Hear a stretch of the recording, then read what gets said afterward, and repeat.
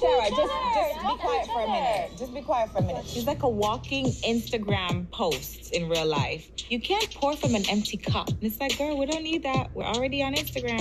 I lost it, Lisa. Yeah, I don't like that.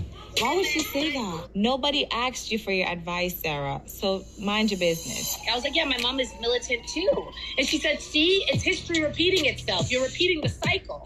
What cycle? I know she's like a doctor. Of what? Of what? Sarah's apparently a doctor. Says who? What university?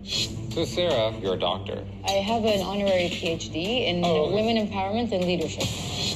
I will never take any therapeutic advice from a woman who got a doctorate degree from a woman empowerment group. So then Brian fed into Sarah and was like, yeah, she's right. You should. And I'm like, you could shut the up.